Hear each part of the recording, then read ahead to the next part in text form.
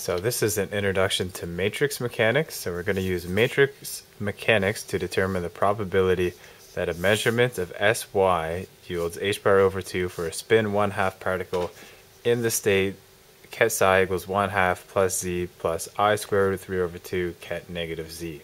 So this is the same as the previous example, except we're going to use matrices now. So recall that if we want to express y in terms of the z basis states, y is 1 over square root of 2 plus z plus I over square root of 2 minus z. Okay, and now anytime we have a ket, remember we can convert that to a bra so here's our ket, and here's our bra now.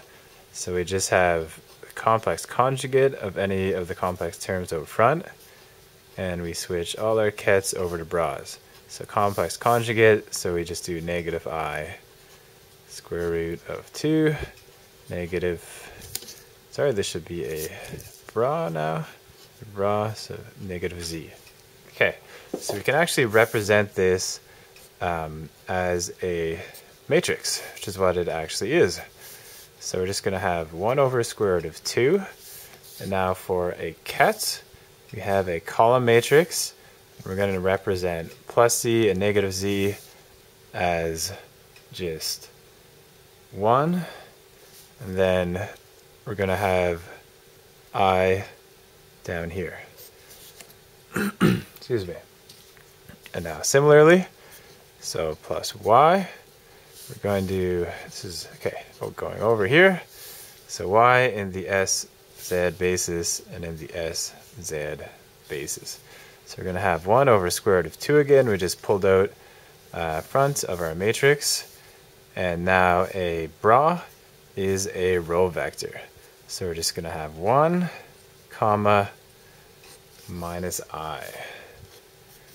Okay, so that's all we've done here. We've taken out the plus z and the negative z, and we just have that represented now in matrix form like this.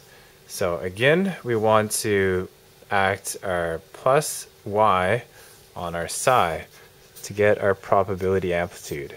So plus y acting on psi, we're going to calculate our probability amplitude now. So this is going to be 1 over square root of 2, using this equation here, of 1 minus I, and we're just going to multiply that by our equivalent. So this, in matrix form, is going to be psi, so this is going to go over the sz basis. We have this common 1/2 here, so we can pull that out. So 1/2, and we have a ket, so we know that is a column vector. So we're just going to have, we're left with a 1 and an I square root of 3. So then we'll fill that in here. So psi, so we have a 1/2, and we have a 1 I square root of 3. So we do this, so 1/2 times 1 over root 2 is 1 over 2 root 2. And then we need to multiply these matrices. So 1 plus 1, or sorry, 1 times 1 is 1, and negative I times I squared of 3. So plus, so I squared equals negative 1. So we're going to have a negative 1 times negative. That'll make the whole thing positive.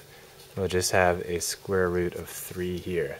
Now to get the probability, remember we just multiply this by its complex conjugate. So plus y psi squared is the same as plus y psi complex conjugate times plus y psi. So we do this. So we're just going to take the square of this thing here because we don't have any i's, so we don't have to worry about the complex conjugate. So 1 plus square root of 3 all squared, and this is going to go to, so this term out front will become 1 over 8, and here we're going to cross multiply through, and we're going to get, so 1 times 1 is 1, do it up here. 1 plus square root 3 plus square root 3 equals, so 1 times 1, 1 plus square root of 3 plus another square root of 3 plus square root of 3 times square root of 3 is plus 3. So that is 4 plus 2 square root of 3. So we're going to get 4 plus 2 square root of 3. And then we can simplify this again. So we're just going to get 1/2 plus square root of 3 over 4, which is the same as our previous example, except now we did it with matrix mechanics. So it is, however you want to do it, it doesn't really matter, but it is important to make this connection that you can actually represent your kets as column vectors, and you can represent your bras as row vectors. Okay, thank you for watching and have an excellent day.